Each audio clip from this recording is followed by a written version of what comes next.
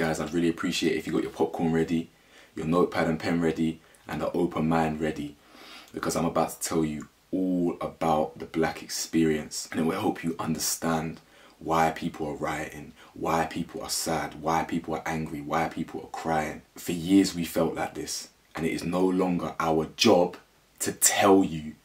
It is your job to listen. Early in the morning, Welcome back to the channel, guys. You already know who it is. It's your boy Cam, Topical Juice. And you know what? I've woken up today, it's Monday, and I'm just happy. I've gone on Twitter, I've gone on Instagram, and all I've seen is, white people holding themselves accountable for their ignorance, for their previous ignorance, for their previous mindset, for previously unknowingly or refusing to accept that they were contributing to a systematic racist society. Do you know how that makes me feel? Someone who has learned and knows the truth about black history, knows the truth about what we go through on a daily basis, and then for years and years, for people to deny that you shouldn't feel like that. Your experience is the same, your experience ain't that bad, or that we shouldn't feel the way we're feeling. And then to see that people are now understanding where we're coming from, I could cry. Honestly, I could cry. Mark my words right now.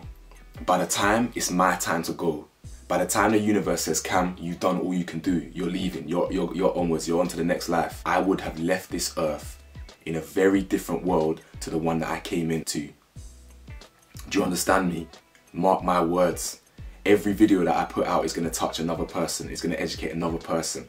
And when I die, this world will be different, I promise you. Because let me tell you about the world that I grew up in. I grew up in a world where the only story I know about my parents is one where my dad had to chase away white racist pagans from my mum because they were harassing her for being with a black guy. I grew up in a world where the first time I ever got called a wog was at the age of 10 years old. I grew up in a world where I went to school and we had race fights, we had race wars. And in a white school, we were very, very outnumbered still. Do you understand what I'm telling you? I grew up in a world where if I'm walking along the street wearing a tracksuit, 9 out of 10 people are going to cross the road. Do you know what that does to someone's mentality? I grew up in a world where the only history we learn about our kind is slavery, one where we're second-class citizens and things like that. I grew up in a world where every historical black event has been whitewashed, completely whitewashed, to eradicate any black influence and to make it look like it's just been a white history. I grew up in a world where if you're white and racist and you walk into a church and murder 9 innocent black civilians, you get arrested peacefully and asked if you're hungry. Whereas the same world, if you're selling cigarettes outside a store illegally, Eric Garner, or if you're doing fraudulent checks or whatever it is, George Floyd, you get 4 officers holding you down, restraining you with a knee in the back of your neck. You can die on camera and there's barely any justice. Okay, there might be justice for them. Hopefully there's justice for George. But how many George Floyds are there? Let's not forget that. Remember, what you're seeing now has been happening. We've been telling you this. This is where the frustration lies, but it's also a very good thing.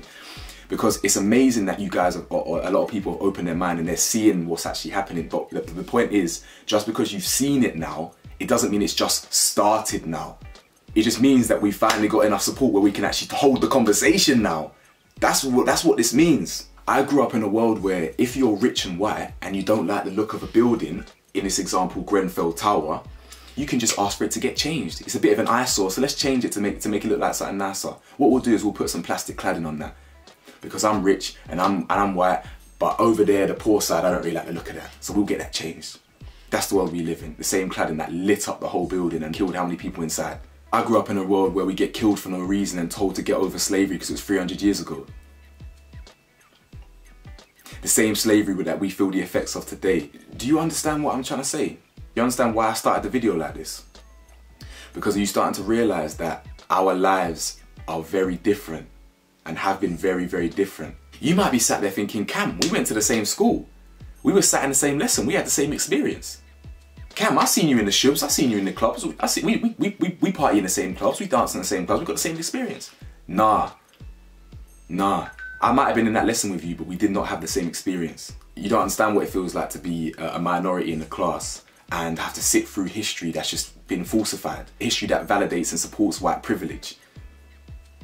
Nah. We might have been in the same club, but you don't realise I probably paid double to get in. Are we really seeing the vast differences in our upbringings and our lives? Very, very, very different. The point is, just because you're white, it doesn't mean that your life has been easy. This is key. You may have been through struggles that even I have no idea how to comprehend. And I'll hold my hands up. This ain't a competition. I don't want those struggles. You lot can have the struggles. I don't want the struggles. This ain't a competition. You understand? The point is, your skin color is not making it harder. And because you're white, for example, you cannot, your mind can't comprehend the struggle. It can't take it there. Your mind physically and biologically cannot comprehend something that you've never experienced.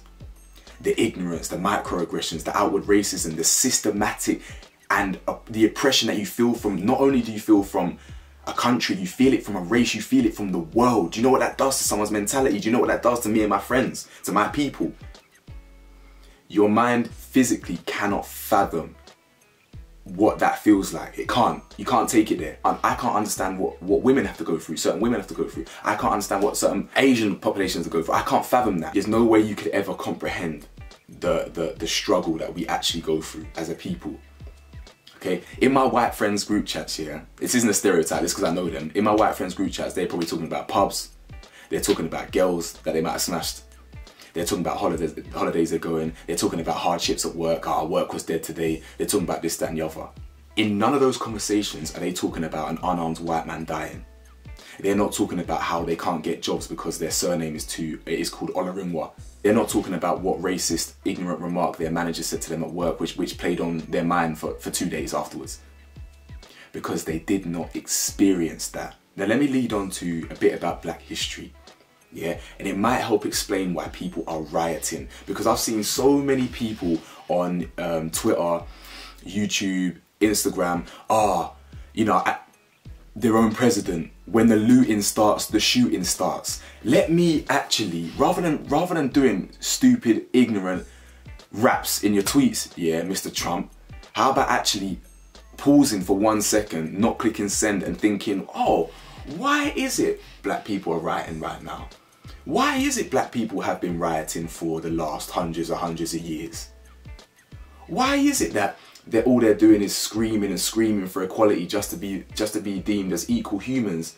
Why are they rioting? I wonder why people are making such noise. Because we have no voice. Is it really that hard? Is it really that complicated to understand why people do certain things?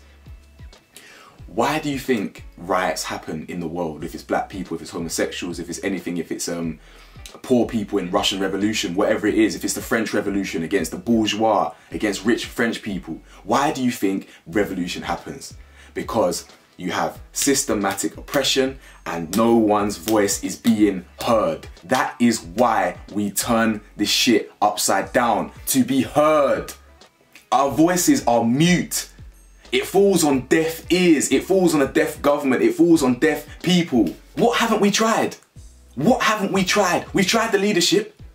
MLK, Carmichael, Malcolm X and the rest, they're just the biggest names. They're the biggest names, let alone the lower level leadership. We tried that. Where are they now? They're all dead. All of them. What do you think is going to happen when black people started developing a consciousness? Leadership started growing. We started realising the hardship that we dealt with. Kill them off. We tried the leaders, they killed them off. What did we do in 1921? What are we doing back in the 1920s? We had Black Wall Street. Did you guys know that? Black Wall Street existed. Black businesses, black enterprises. What happened to that? It got burnt down to the ground, never to be built up again by who? White racists. Tried that. We tried the independent thing. Yeah? We tried to abolish slavery all back in the day. What did they do? They introduced Jim Crow. They introduced mass incarceration where black people go to jail for loitering, jaywalking, low-level selling of drugs, and they'll be going into jail for years. Mass incarceration. Why do you think they did that? Prison labour. What's prison labour? Free labour. What's free labour? Slavery. That is modern day slavery. That is what is happening now. Right now. We've tried all this. Victoria's Secret, all them sexy clothes that you use, that you like to wear, that's made with prison labour. All you got to do is do your research and you'll find out the world that you really live in. Because everyone's been living with a cloud and with a cloth over their eyes. You don't understand what the harsh realities of what people had to deal with. We've done the protests. That didn't work. They beat us. They kill us. Rodney King. Remember the riots that happened in the 80s? That all stemmed from the Rodney King beating. Was it the 80s or was it the 90s? Damn, I can't remember now. I think it was the 80s. I think it was the 90s actually. Either way, the only reason those riots happened in LA and across the United States is because those white officers were beating the shit out of Rodney King and they didn't realize they were getting filmed. They got filmed and they got away with it. This has been happening, people. What you think 2020 is new? Rodney King got beaten the shit out of and they all got away with it. That's why we rioted then. That's why we looted then. What happened then? Nothing. Imagine you dyed your hair green. And once you dyed your hair green, you couldn't get a job. Once you dyed your hair green, people started to call you thugs. You dyed your hair green, but your friends' families don't want you around them no more. Imagine then that you had your dyed hair green from birth and you couldn't change it. Then you would know. Then you would have an inkling of what it feels like. And then someone tells you, don't worry about it, man. All you green-haired people, that was like, you got abused like 300 years ago. Don't worry about that. You need to get over that now. Imagine someone telling you that. Ultimately, we are telling you this is how the world is. This isn't up for debate. This isn't like I tell you my opinion, you kind of give you your opinion. No. No. We are telling you this is what it is. So if you don't listen, that's on you. You're the problem. You're the problem. Imagine you've literally broken your arm and you can see the bone popping out and you're saying, guys, it is broken. My arm is broken. Take me to the hospital, please. I need help, please. Please, it is broken. I'm in pain. I'm crying. And someone tells you, nah, just get over that. That will heal. That should be able to heal on its own. And the thing is, it's a lot easier to deny the truth exists because you don't want that. If something doesn't affect someone, they're just going to choose to switch off. But you no longer can switch off by choice. Because, do you know why? Because people like me are not going to allow it. White people, Asian people, whatever, Hispanic people who are open-minded, we are not going to let you forget it. You understand? No more. You're going to understand your privilege and you're going to understand the hardship. You will. You will. We ain't going to let you forget it no more. For years and years and years and years, I've known this. For years and years, my friends have known this. For years and years, our people have known this. Yeah? But I never had the confidence to speak so freely. And you know why? The reason why I'm saying it with such conviction now is because I no longer care about offending white people. It's that simple. I've bitten my tongue for so long about racial issues and being so freely and speaking it with such chest because how it makes white people feel. Do you know how wrong that is on so many levels? That so much empathy. I'm not even gassing. I've got so much empathy for how other people feel that I didn't even want to speak about racism because it made white people feel uncomfortable. No. No. No more. No more. If you feel uncomfortable, you're the problem. No more am I ever gonna hold back on talking about how hard this life actually is for people of colour because how it makes racist white people feel.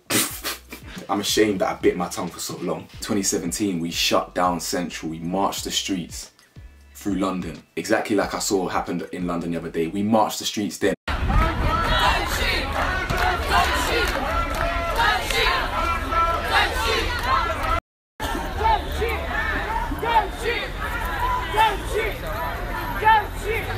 And the reason why we marched the streets then, and the reason why people are looting then, and this, that and the other, is because we empathise with the States. I've been hearing a lot of people say, well, America's a lot worse though, isn't it? In the UK we're not as bad, in America it's a lot worse. No.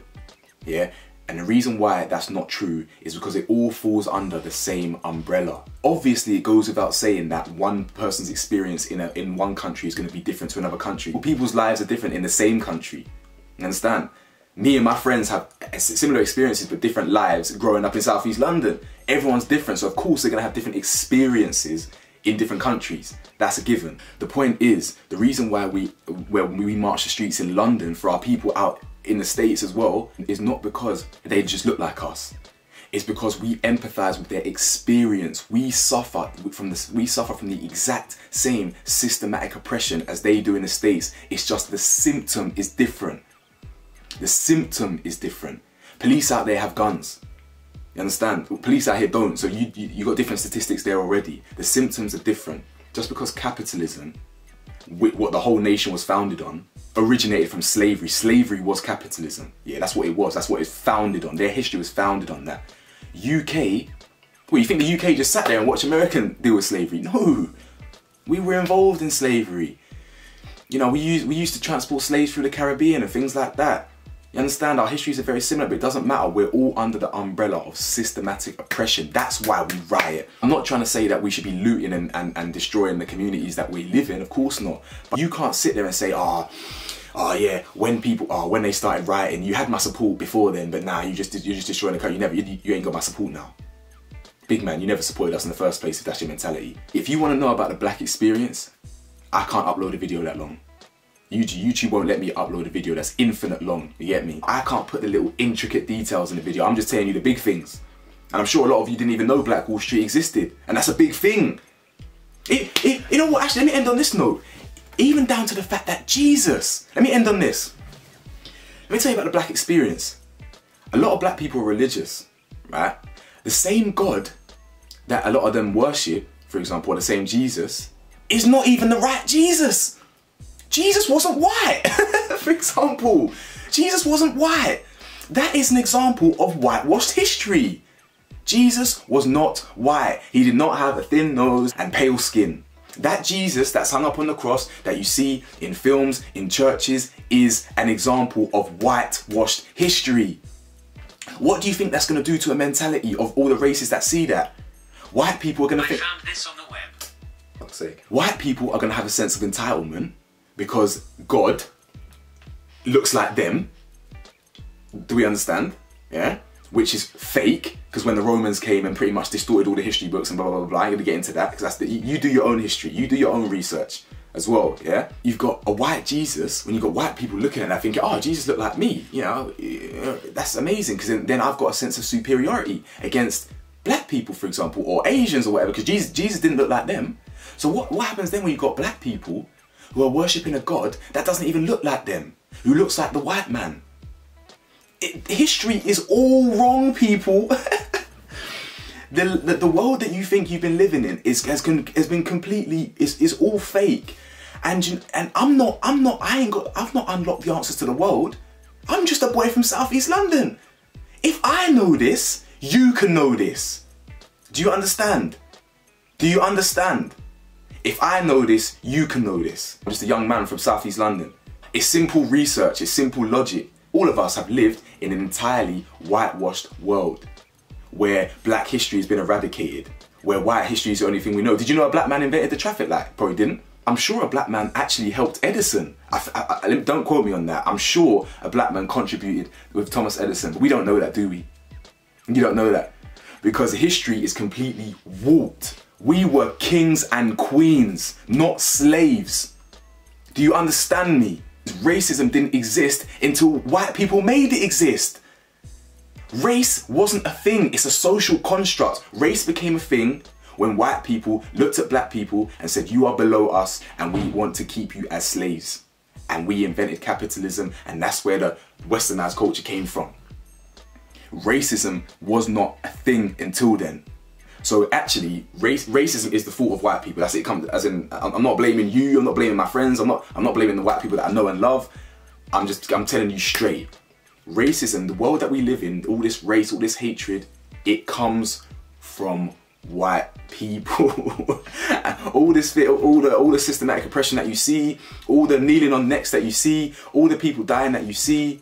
It comes from a structure and it comes from a system created by white people. So we have to break the chains.